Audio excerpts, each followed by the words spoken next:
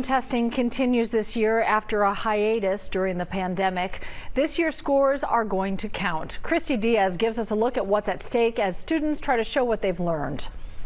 In 2020, the pandemic put testing on hold for everyone. Last year, it was optional, and if a student did take it, it could count for as little as 0.01% of their total grade. But this year, it's back to normal. Districts are required to have 95% participation, and the scores will count. After a 2-year pandemic that turned the education system upside down, there are some butterflies. We recognize that we've got kids that have got learning gaps that have taken place over the last couple of years.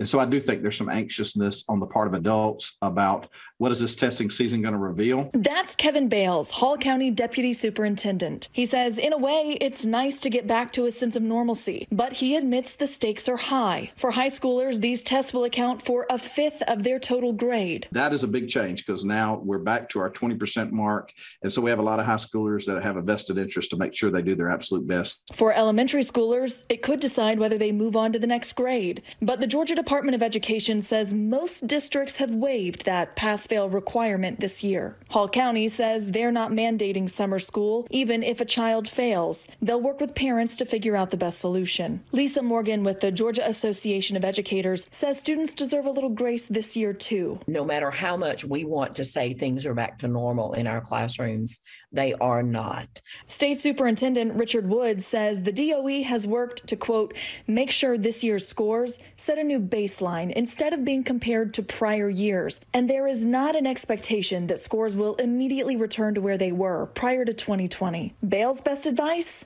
Eat great breakfasts, to get sleep at night, and to do your best. So perhaps what's most at stake, school designations. The U.S. Department of Education is still going to identify the bottom 5% of schools for an improvement plan based on these scores. Districts expect to get the scores back sometime in late May or early June.